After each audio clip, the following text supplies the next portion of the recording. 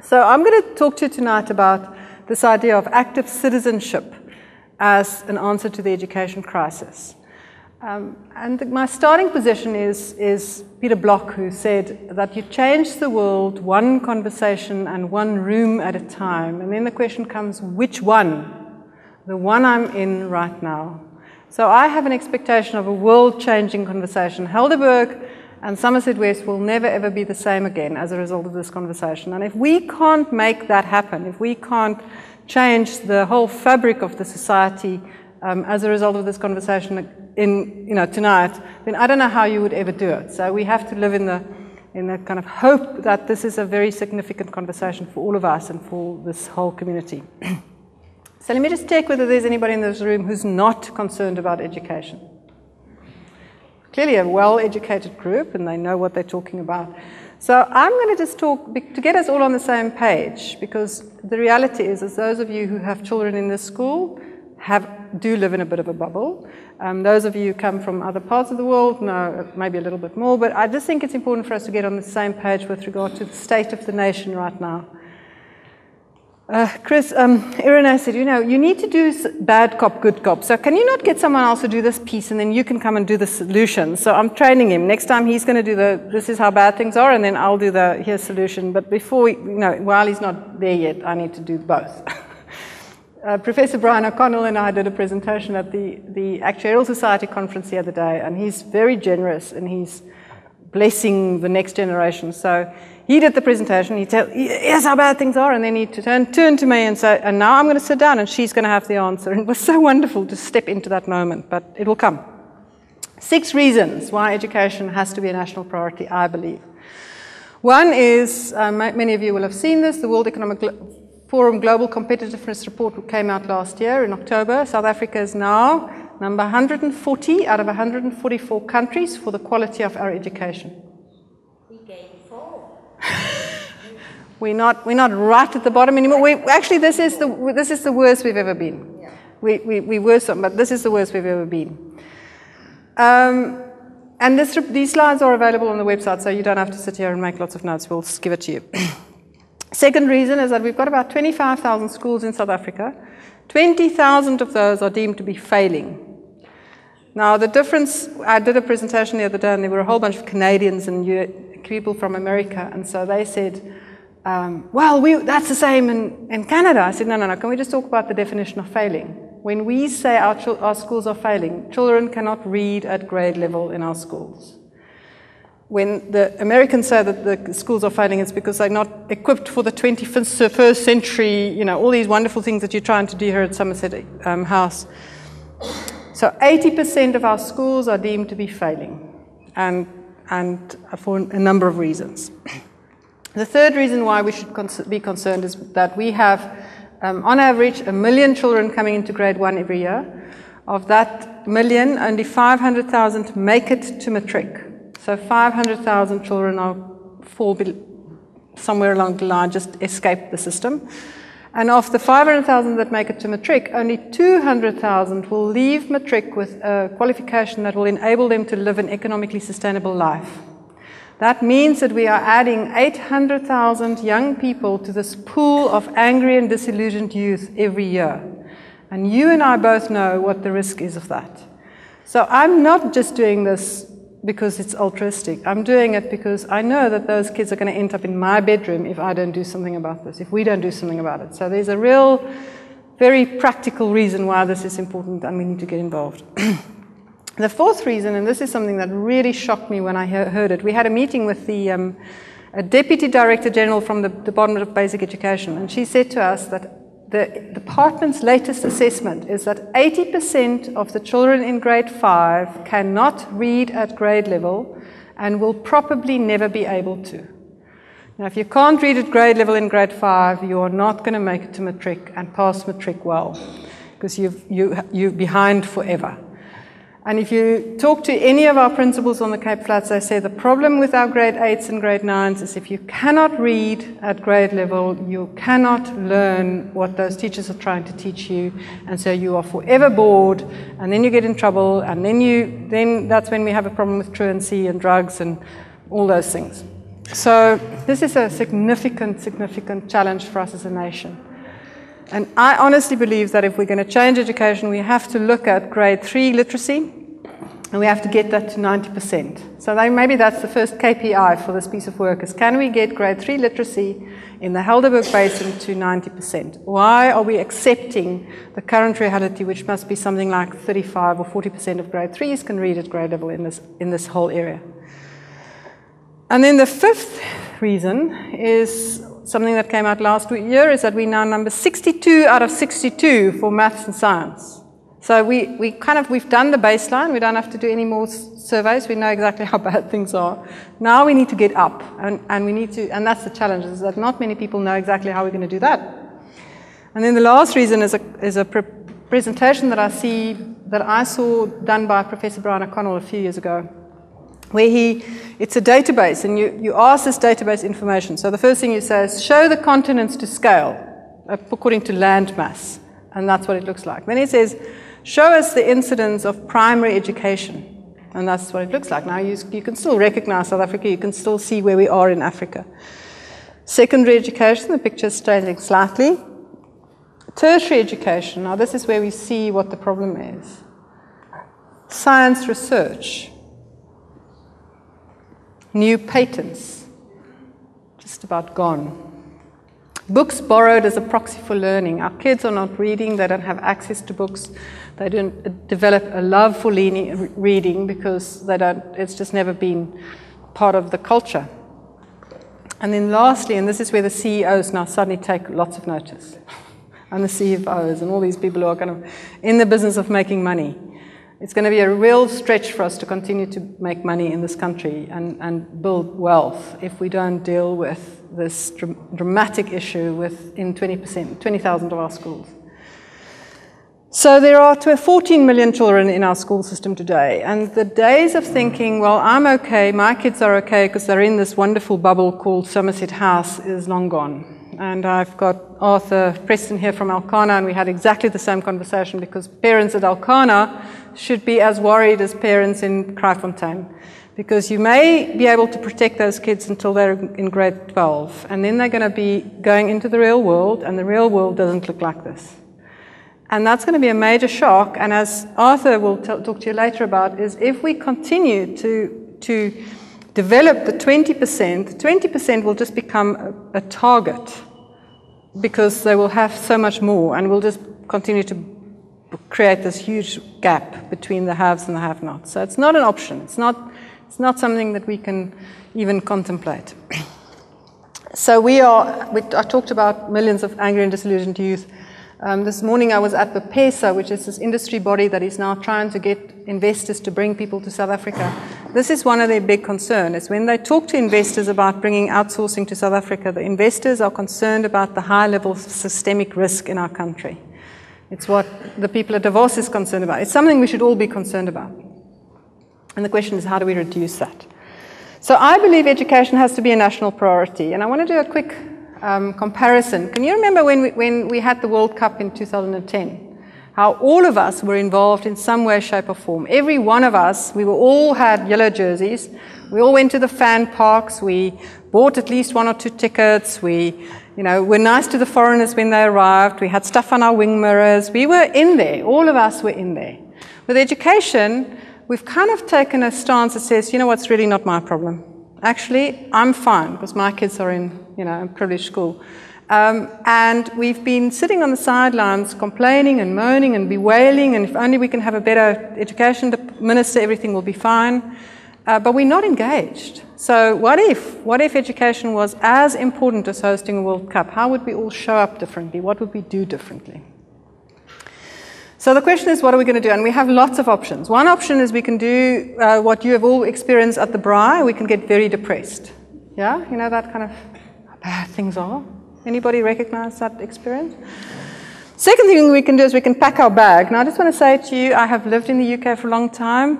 Perth in New Zealand is very boring. The UK is going through some really difficult times. Vancouver is very cold. I know for me this is not an option, and I can say that because I'm a homecomer.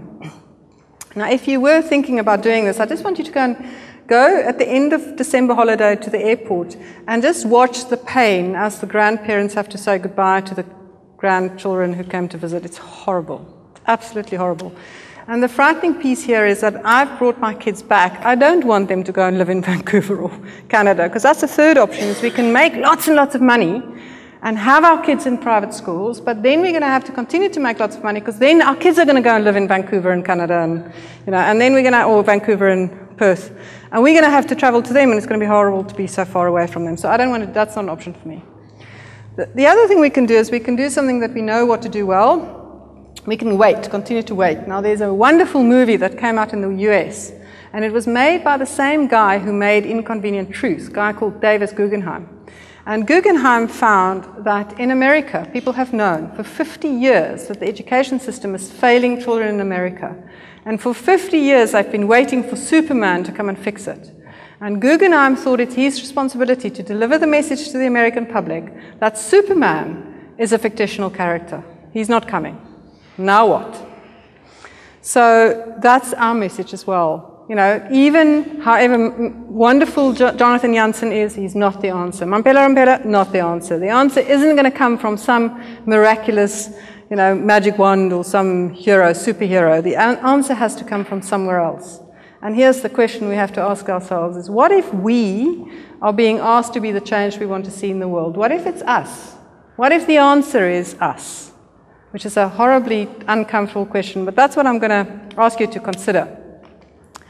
Because it is our country and our future and our children, and this was a defining moment for me one day when I was kind of complaining, and I said, my kids are in Cambridge, and it's a fabulous school, it's a government school, but it's a wonderful school, and all those kids, and as I was saying that, Peter Block got really irritated with me, and he turned to me, he said, Louise, and he kind of knocked the glass over on the table.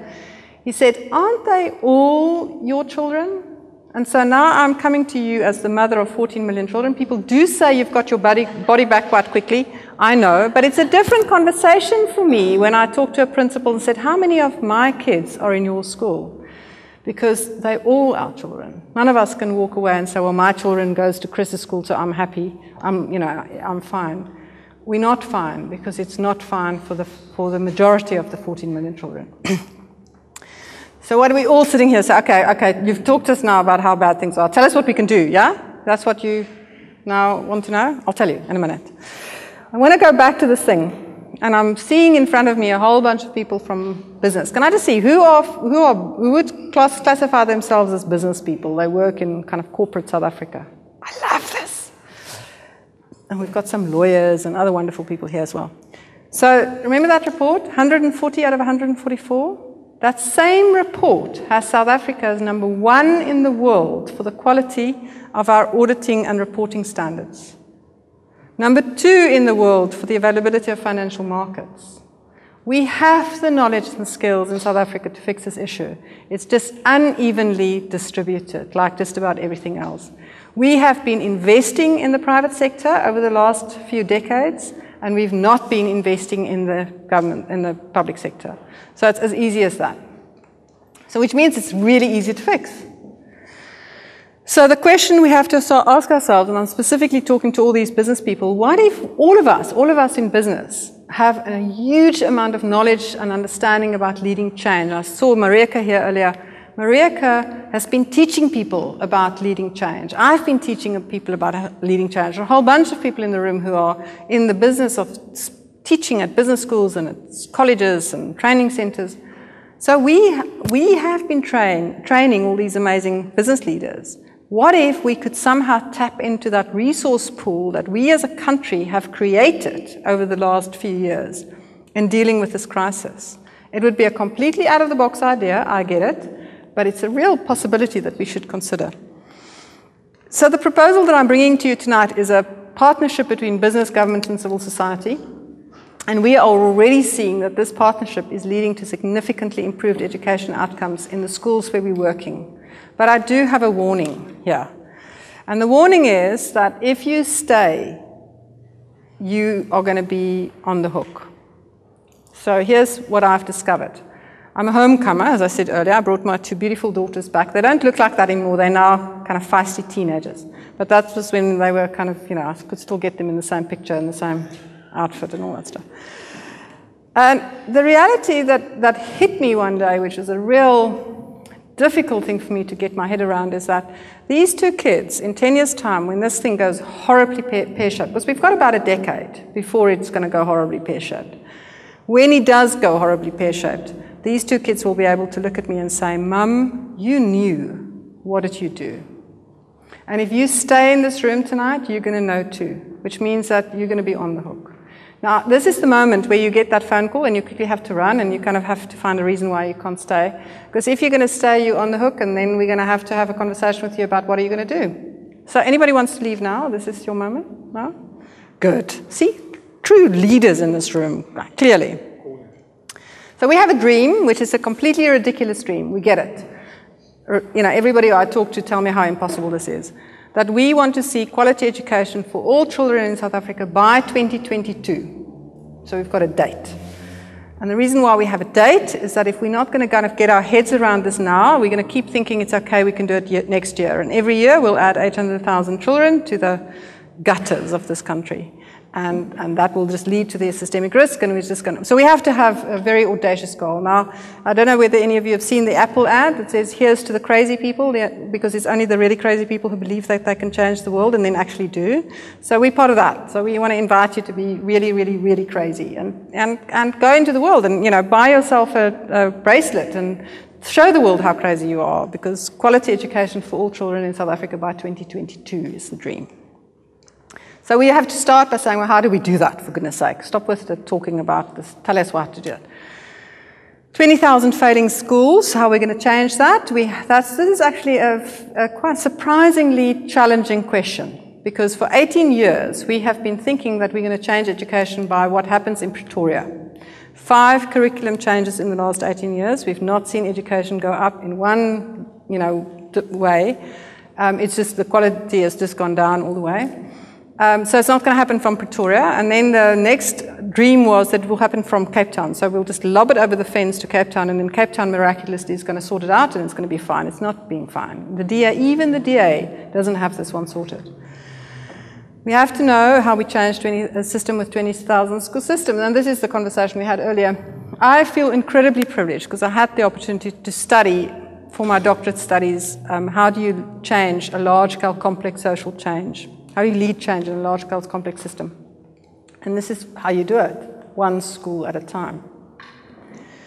So what we need to do is we need to launch 20,000 change projects. Now, if I say that to all these business leaders, they go, well, that's easy. We do that all the time. It's not a problem. If you've got a good, project management system and a good program office, you can do that. But the issue is that we can't do it with the current level of skill set and resources in our system. We somehow need to bolster that. So we came up with this idea of business leaders and principals being in what we call a co-learning and co-action partnership. That's my partner, Ridwan Samadin from the Grassy Park, Cape Flats. He's changed my life in 1,000 ways, because I have learned more from him than I've learned from doing an MBA and a doctorate and many leadership development courses. My being a partner for possibility for Ridwan Samadin has been the most impactful leadership development process I've ever been. And that was when we realized that here's an opportunity. Because imagine if our business leaders could learn about leadership, because they all have budget and have to learn about leadership, in our schools, while at the same time contributing to positive social change. So now it's becoming an innovation. So I want to say to you that this is a uniquely South African innovation that the world is now getting. I'm just going off to the States to go and talk about it, because people from around the world are noticing that something special is happening here, and they want to import what we're doing in South Africa into their countries. We have now 89 business leaders working with 89 principals. At the end of this week will be, I think we're on to 105, because we're launching 2 more leadership circles around the country. And we want to launch a leadership circle here in Somerset West. And we want Somerset House to be what we call a resource school that will be hosting some of these conversations, and we'll be tapping into Chris as a resource to help us do that. But imagine if you guys could somehow come together to take responsibility to lead change in 10 schools in the way that these business leaders have been doing across the country. quickly want to tell you, so just a little bit about who at the moment are interested in this. We are supported by an amazing group of thought leaders. Professor Brian O'Connell is our patron.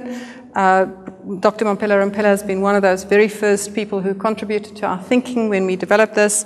Professor Jonathan Janssen's been actively involved in and has been blessing us. Professor John Volmink, and then Pete Laban is our chairman, for those of you who may know Pete. And we have this joy of working with amazing principals. So I had to try and get as many of them on the screen. But we work very closely with SAPA, South African Principals Association, and the Governing Body Foundation in what we're doing. So that's the kind of quick credibility out of the way. We are not fly-by-nighters. We've really done our homework to get the right people involved in this program. And it is enabled by a registered not-for-profit and a public benefit organization. So where do we start? Well, firstly, for all of those of you who lead change, we know that we have to start by looking at what is the root cause. So we can't just continue to put elastoplast, and because a lot of what happens in this country at the moment is some clever person sits in a corporate office and decides, well, I think what these people need is a new computer lab. So then we go and implement a new computer lab. And then a year later we go there and the computer lab's not actually being in use because it's not what that community needed or wanted, or actually it's just it's an act of judgment to be these charitable acts rather than working with the community in a respectful way. So we have to do root cause analysis. Now, what's coming now, this next slide, is the gospel according to Louise van Rhyn. Because somewhere along the line you have to stick your neck out. So I've been sticking my neck out, and I've done this presentation now to dozens of thousands of people. And and I haven't had one person who's come to me and said, actually, you've got it wrong. So I'm hoping that tonight might be the night. So I really want to invite you to challenge this hard.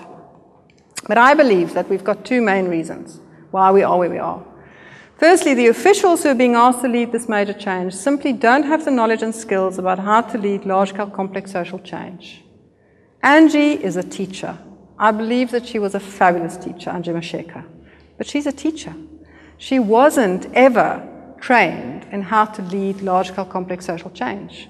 So why are we surprised when it's not working? And if you go and talk to the people in her team, most of them were, teachers who came up the ranks and now they have these portfolios, and somehow miraculously they have to make change happen, and they have no idea. Now, is there anybody who disagrees with this? Anybody who's seen real insightful understanding of large-scale complex social change in the Department of Education? That's a worry. So the second one, and you can't see what this says, but this is an article. Some of you may know Nick Spals. He's from the University of Stellenbosch.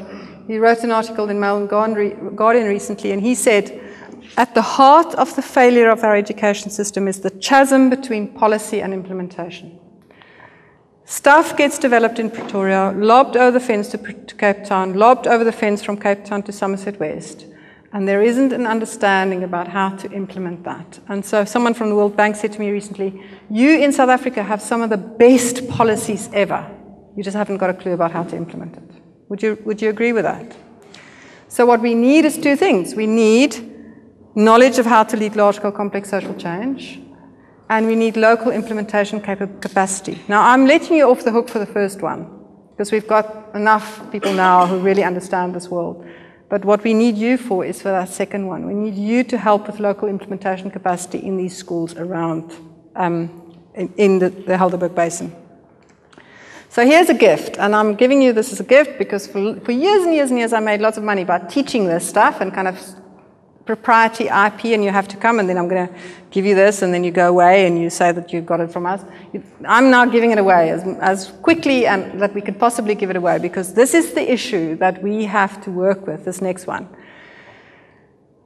is that there are 6 phases of change, in any kind of change, whether it's Chris leading change here at Somerset House, or whether it's the Netbank person leading change at Netbank, or the old mutual person. There are always, in every change process, 6 phases of change. And the first phase is the readiness phase. And you cannot make progress in your change initiative if you've not built readiness. The second phase is that you have to do a baseline assessment. People say, oh, no, you have to do baseline. No, you cannot do baseline assessment first because there's no trust. And you know what? Every school principal in South Africa have been beaten over their heads with data that they shared too early, where there wasn't enough trust. So they've learned their lesson. They're not going to share with you what really goes on in those schools until they can trust that they're not going to use it against you. And anybody who wants to disagree with me, come and talk to me later. I've got hundreds of stories. The third level is, the third phase of change is to co-create a vision. And I specifically talk about co-creation, so that's about getting the community involved and getting enough of the stakeholders involved in that school to say, here's what we want to achieve in this school. As an example, at Kanamea Primary, we identified our vision, or we crafted the vision that says that we want to be the school of choice in the Grassy Park community. Now that's an easy enough vision that even I can remember. So I can walk around every conversation I say to Ridwan, my partner, now, is this going to help us become the school of choice in Grassy Park? And if the answer is not yes, then we're not going to do it. We're going to stop doing some of the stuff that everybody wants to kind of come and do at the school. Then you develop a strategy and plan, and then the fifth phase is to implement and monitor. And here's the critical piece, is that 90% of activities in education in South Africa happens at that phase. People say, oh, well, we've got the answer. It has to be science, maths and science workshops. Actually, if there isn't a toilet at a school, then a maths and science workshop is just going to irritate everybody. So let's work with the community and find out what the community wants by going through this process, and then implement what it is that that community needs, rather than what we, the well-meaning people, want to do. I spoke with Alan Winder this afternoon, and he has a figure that scares the living daylight out of. He says that, I thought it's 6.6 billion, but he says it's 26 billion rand from CSI money is being spent on kind of well-meaning initiatives. And he says most of these initiatives is the pet project of the CEO's wife. It's not the real stuff, it's just what the CEO's wife wants to do with this 26 billion rand. Now that's very scary. Because what happens is that we're not seeing the sustainable impact as a result of doing something on level 5 when we've not done level 1, level 2, level 3. So that's what we very committed to do in our project, is to start at level 1. And this is where you all, again, play a role. So quickly, I want to tell you how this works. So firstly, we've discovered through working with many principals that none of our principals, or let me say a very small percentage of our principals, have been equipped for their task. So let's just do I saw someone from Old Mutual. Is there a person from Nedbank in the room? Because they're a client of mine. I can talk about Nedbank. Okay, Old Mutual? There was definitely an Old Mutual person. Now, if you're a manager at Old Mutual, you would get, on average, about 10 days of quality leadership and management development per year. Yeah? Ish. So if you're there for 10 years, then that means 100 days of high-quality management and leadership development training. Now, if I ask that same question, I'm not going to do it because I don't want to put anybody on the spot, but if we ask that same question to the principals, say, over the last 10 years, how many days of world-class management and leadership development training have you received? They'll say 0. If they're lucky, 2 days. But that's the kind of, and now you're a fabulous leader, I can see that, but why do we think you need 100 days of training and the principal doesn't? It's simply because your managers and your organization know that that's critical for the sustainability for your organization and for your ability to continue to lead at high levels of complexity. So how dare we ask these principals, who you all saw stand up, to lead without the basic equipment? So the principal from Kraaifontein, let's just quickly, I'm going to ask you one question about this. So you have to manage a budget, yeah?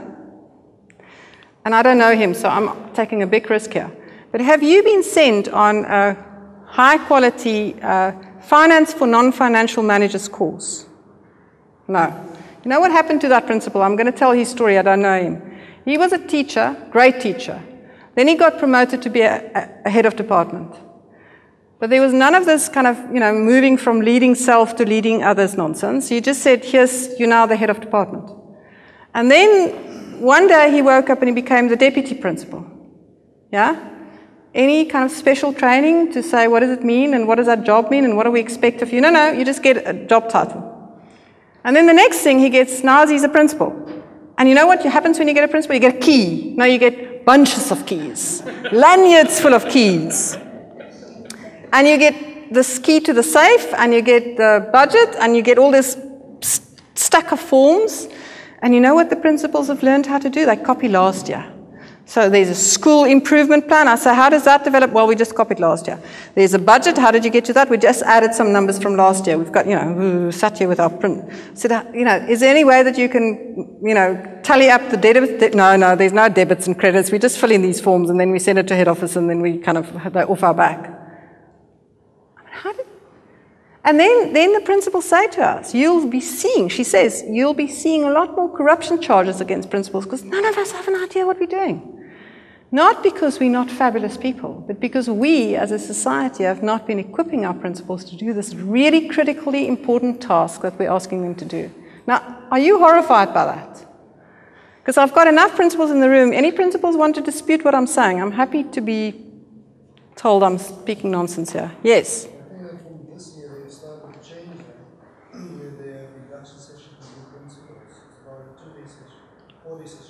Four-day induction for new principals.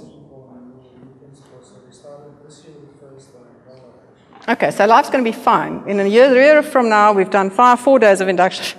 It's not fair. It's not fair because not only are we asking them to be principals, we're asking them to lead a significant transformation because we're not happy with the 30% pass rate. We want it to be 100%. So that what we've said earlier is the biggest challenge. Now, the same principal, he's got a fabulous chairman of the governing body, because she came with him tonight. Treasurer. That's even better. But you know what? In the schools where, in Redwan, in Kaname Primary, when I first went to that school, and I said to Redwan, okay, we're having an event tonight. Who's going to pack the chairs? He said, I'm packing the chairs. I said, well, who's cooking the food? I'm packing the food. Who's doing the budget? There's no budget. So Redwan, if Chris needs help with his budget, he has a treasurer. If he needs help with his HR, he has someone who's on the HR committee. I met the legal guy. If there's a challenge, he speaks to the legal guy. It's so unfair. And what we've discovered is that the difference between schools that are failing and schools that are succeeding is simply the amount of resource available to the principal in the school that succeeds is just 2-3 times as much resources in. Now, the other thing that's unfair here is Chris sits with you guys who show up when he invites you. Now, the principal in Kraaifontein, on the other hand, if he says, so my kids are at Kenridge Primary, and when the letter comes out, we need a parent who can help with that, 9 out of 10 times I get a note to say, we don't need you because we've got enough. If he says, we want some parents to come and help, how many parents show up? We don't send out those letters because we don't want to be embarrassed with them not showing up. Exactly. It's also a very different community as well. It's very disadvantaged community. We don't hide behind that. We actually celebrate that because of the number of kids that actually are able to rise out of those circumstances. We really celebrate that. But the reality is that our parents are not skilled. They're not literate as well. So can you hear that? Parents are not skilled, they're not literate, they're not going to show up. And apart from that, how many teachers do you have at your school? We have 40 educators and 1,300 students. So let's just get this right. 1,300 learners, 40 educators, 1 parent, 1 principal, and those 41 people are responsible for all these kids. Now we come to Somerset House. And I'm not going to ask you to do the exact numbers, but we have Chris, we have an amazing team of educators, we have an amazing governing body, we have parents who show up in their hundreds to come and be involved in the school. Actually, they would love you to not be so involved because you're a bit over the top. So, it's just not fair. Life isn't fair. I talked to Arthur about parents who are too involved. So the biggest challenge is local implementation capacity. So we know that we need to do a better job of supporting and equipping our school principals. And you know who the best people is to do that? These people who we have been training. So careful. So the best people to support our principals are people who have the knowledge and experience of leading organizational change. So this is the idea here, is that we want to link all these wonderful people, and if you've come tonight with one of these really experienced change leaders, nudge them at this point. We want to link them, and we want to give each of them the opportunity to work in partnership with a school principal and have a life-changing experience, because I promise you it is life-changing on every level. If anybody thought they're going to come in and they're going to kind of come and help these principals, it's not quite how it works. Your life has changed in the process, and I'll talk a little bit about that. So we know that in any change project, change readiness is the most critical piece. So we ask, we give lots of guidance. We've learned that we have to give lots of guidance. We're not going to ask any business leader in the room to just kind of say, go and become a partner. We're going to give you some guidance. And here's what we're going to teach you, guide you. Firstly, we want the school principals to come out of this victim state. And they're not in a victim state because they're bad people. They're in a victim state because it's the only way that they've been able to survive the avalanche of abuse that they're getting. Yeah? Avalanche of abuse. Because the abuse comes from every direction. It comes from the department, who comes all the way from the Premier, because the Premier has an objective to, for 2014, and she's going to go to the polls, and things have to be sorted, and she gets really anxious, and then she talks to the district officials, and then the district officials gets really anxious, and then they start to shout at the principals and deliver the better outcomes. So I spoke to a principal. I said, wow, you've got much better results for your matrics than last year. How did you do it? He said, don't tell anybody, but we've just moved a whole bunch of the kids to math lit. But we're being measured on, we have to get the results up. If that's the answer, then that's what we'll do. Western Cape principle. And we need to move, and the other thing is they're being abused by teachers, they're being abused by, everybody is on a principal's case. Every one of us have, fix a few principles on our to-do list. Now this program asks for these business leaders to show up with love and compassion and to be willing to have high expectations, but not do it with any judgment or any criticism. And our principals are doing this, like literally you can see it, they go, and then they start to lead. And they lead with shining eyes and enthusiasm, and we are all in awe 95% of the time when we get the opportunity to work with these principals. It is absolutely awe-inspiring to realize what gems we have in us principals at the moment. And this story that they all used us is just a story. That's a lie. They are amazing people who have just not had a chance to be supported in the way that we all are. The second thing is we then know that the principal have to have a team of educators around the school, around them. Now, Chris has that. I mean, I have to spend a little bit of time here, but you feel the sense of team cohesion at the school. In most of the schools where we go, you know why? Because there's never been any money to spend on team development. There's never been any capacity because we just focused on implementing CAPS. And that's where all the money goes, is to implement these big new projects. But what we've not been doing is we've not been spending time on bringing in some people to come and help with team cohesion. Now here's the wonderful thing. If any of these business leaders become the partner to the principal, and they don't know about team development, I tell you they've got 10 other people in their network who they can contact. So we then ask them to kind of get your network involved. And then lastly, capacity. Now we talked about that earlier. Chris is not on his own in the school. He has a whole group of you who he can call on. And we need to make that happen in our schools all over this Helderberg Basin, because we cannot continue to have principals who feel completely overwhelmed. The key focus for us on that readiness phase is active citizenship. So when we say active citizenship, it's to kind of say, how can I be of assistance rather than standing back and waiting with my hands stretched out? And so we're moving away from parents kind of dumping their kids in grade 1 and picking them up in grade 7 or 12 and then being disappointed that they can't do it, into new kinds of partnerships with parents, where we're inviting parents into a partnership conversation with the teachers. And I know they're under-resourced, and I know they don't have lots of money, but what we do know is that those parents have amazing gifts. So we're moving the conversation from a deficiency conversation to a gifts conversation. So the parents come and say, well, I can't pay my school fees because I don't have money. I say, great, but what are your gifts? Well, I can paint. Fabulous. On Friday, there's some painting happening. Can you come and paint? Or can you bring what are the gifts that you can share with the school? And we are seeing some amazing things happen. So that's part of what we are inviting people to do. So today, just to kind of get to the end of this part, is we've got 89 business leaders working with 89 principals. We are currently working in Johannesburg, Cape Town, Durban, and Stellenbosch. We'll soon be launching in Somerset West, Bloemfontein, George, Nyasa, Somerset West, Hermanus, and East London. We have all of those companies are already involved, about 50 different organizations. Many of you will see the logos of your companies on there. And our vision is to have 2,000 business leaders working with 2,000 principals by 2017. For those of you who are interested, and we can talk to you later about the details here, but just for those of you kind of saying, well, maybe I'll consider it.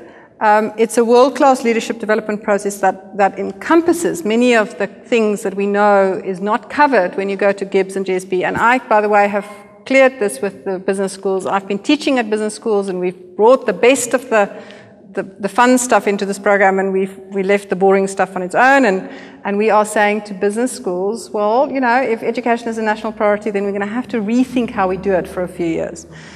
So it's a year-long program where we ask business leaders to be part of a community of practice. So here in Somerset West, there will be between 8 and 10 partners who will work together, and the principals will come and say, well, I don't know how to do this, and then the partner would say, well, we've done this at our school, and you'll keep sharing with each other. It's an amazing peer learning process. There's some content, so we give you 5 books. There's some training, so people do 5 days of training. The business leader and the partner does this together. That we ask them to grapple with real stuff at the school. So the principal will say, well, you know what, we've got this discipline issue, and I have no idea how to do it. And then the partner comes with all of their business knowledge and say, well, here's what we've done in that area in the past. And then we get this new kind of merging of ideas from the 2 different sectors. And then there's coaching, and finally reflection and sense making, and a celebration event. So how it works is that there's a commitment of 16 hours over a year to join these leadership circles, meetings. These 5 books that you're going to have to read. There's 40 hours of training, so 1 day time to think, 2 days flawless consulting, 2 days language of leadership, which you'll all find out is an amazing, amazing, amazing process. We ask the business leaders to spend about 40 hours over a period of 11 months at the school, practically being available and of assistance to the principal, the school management team, and the governing body. The business leader gets coaching by an accredited coach, and this whole thing is accredited by the University of the Western Cape as an NKF level 6, NKF level 6 program. So you get all the skills, workplace skills, points for that, and then the whole thing is lots and lots and lots of BE points for what you're doing here. So, but the point I want to kind of end up with before we ask for questions is that what we've discovered is that on that screen, we're now talking specifically about the role of business. But there is a role for every single one of us to play. If you are part of a faith-based community, there's a particular whole job, group of jobs that we want the faith-based communities to do. If you're an optometrist, we want you to come and test the kids' ears. If you are an optometrist, audiologist, if that stuff. So if you can coach, come and be available as a coach in the afternoons. If you can, our kids are awake 5,800 hours a year. This is something we all need to pay attention to. Of that time, they only spend 1,200 at school. So that's 20% of their awake hours. Now, for the kids who come to this school, that 20% is on top of the 4,600 hours that you as parents have been involved in. So my kids, the 4,600 hours is filled with iPads and books and trips to the theater and movies and, 2 educated parents and a whole series of things. So that 1,200 hours is only the cherry on the cake of the 4,600 hour cake that I've baked. That's what happens here at Somerset House. The kids in most of these squatter camps, the 4,600 hours, or even in most of the areas that I'm in some of the suburban areas where the parents are just not available, the 4,600 hours are not just empty, they're negative. Because that's when they have to deal with violence and drugs and gangs and emotional abuse and socioeconomic issues, all sorts of issues. So the 1,200, there's no foundation for the 1,200 hours. So we are going to have to look at how do we enrich the 4,600 hours? How do we shift how we think about the 4,600 hours? So I'm going to kind of pause at this point and hear from you whether anybody's got any questions. So I want to end by telling you what I've learned from doing this, and then I'm going to hand over to Renee, who does a fabulous job of just doing a final call to action. So what I've learned from doing this, first thing I've learned is that the delivery vehicle of my expertise is my humanity. Now that's a big deal, because for many years I thought that I get stuff done because of the fact that I have, degrees and job titles and smart clothes and smart cars. And now I've realized that when I show up to Kaname, they're not interested in any of that stuff. They don't want to know where I live. All they want to know is whether I'm going to continue to show up and whether I'm going to keep my promises. And whether I'm willing to show up with humanity rather than my being full of all my knowledge and my skills, and whether I'm willing to be interested in them, which is the second piece. So I've discovered what it means to be helpful. For many years, I thought what's being helpful is for me to tell you what I think, because I got all my brownie points and all my gold stars from telling what I think. And in Kaname Primary, I've discovered that what it means to be helpful is to replace help with curiosity. Because help is just another form of colonialism. It's just another form of me telling you that I think I'm better than you, so I'm here to help you, you poor person. And actually that's demeaning, and it's disrespectful. And who am I to believe that I know better than my principal in Grassy Park? The third thing I've discovered is what it means to collaborate across boundaries. Now, collaborating across boundaries is on every leadership course that that I've seen in the last 10 years. But they all do it in the most safest, most comfortable ways. And so here's where I'm inviting everybody to get out of their corporate offices, out of their air-conditioned offices, and go and spend some time in an environment that's very different from the world that you normally live in, and be willing and be ready to have your life changed. So it's something that I cannot recommend it strongly enough, because my life has been enriched by my involvement in the Grassy Park community in a way that I could never have envisaged. The fourth thing I've learned is something that has happened before my engagement at Kaname, but it's had a big impact on me. And I think it's the only way why this has been possible. And it's a story that some of you may have heard, but it happened in the UK. I was working in the design team for the BBC. We were doing the leadership development course for the BBC. And I was being what I thought was, I was demonstrating leadership. So there I was, and I had ideas, and I gave my input, and I was, like full on, in your face. Do you get it? That's how I was. Now, I thought that's what leaderships looked like, because that's what I was taught my whole life. Until at the end of the session, someone came to me and she said, "Would you mind if I gave you some feedback?" Now, I don't know what happens to you in that moment, but that's a very scary moment for me. It was in a place of higher learning, and so the only possible answer I could give was, "I would love to hear your feedback," even though I wanted to run a mile. To which she responded, "Let's go for a walk." So there we were, walking down this beautiful little path. And she said something that's changed my life. And I think it's the only reason why I'm still here. But what I've discovered is that this is at the heart of why we are where we are in this country. She said, "Louise, I need you to know what happens to me when you are so certain." And I realized that my enthusiasm and what I thought was leadership was experienced by her as certainty. "I need you to know what happens to me when you are so certain. My voice goes completely quiet because there is no space in your certainty for my voice to be heard." And then she continued, "And what I need you to do is to hold certainty a little more lightly so that there's space for my voice too." So what I've discovered at Kaname Primary is that this idea of leaders have to be certain, and they have to give direction, and they have to tell people what to do, and they have to that's the old way of leadership. The new way of leadership is to create a space where every voice is heard. And what happens for our business leaders when they start to do this, they catch themselves being directive, and then they go back to work and they said, "Oh my goodness, Oh my goodness, that's what I do here too. I'm always the one who tries to come up with all the answers, and I'm not creating enough of a space for other people to discover the answer for themselves.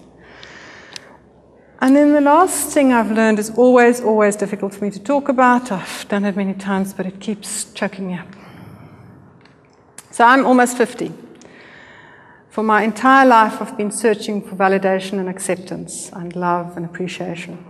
And I've done 4 degrees, and I now know, after lots of therapy, that the reason why I've done it is every single time I believe that this time my dad's going to tell me that he's proud of me. And he's not done it. You know, when I go to Kanamea Primary, their eyes light up. Everyone's eyes light up. The teachers storm out of their office and they come and give me a hug. So what I had to go to Kanamea Primary to discover that who I am is enough. And I've just realized I went through a really difficult week, and I realized that I've forgotten this again, and that I needed to go back. And today I was back there, and I was reminded that who I am matters to that community at Kanamea Primary. And I wish that for everybody. I wish for everybody to discover that who you are is a gift to the world. And maybe the best place for you to do that is to discover that at a school in the Helderberg area that's not full of resources like this one.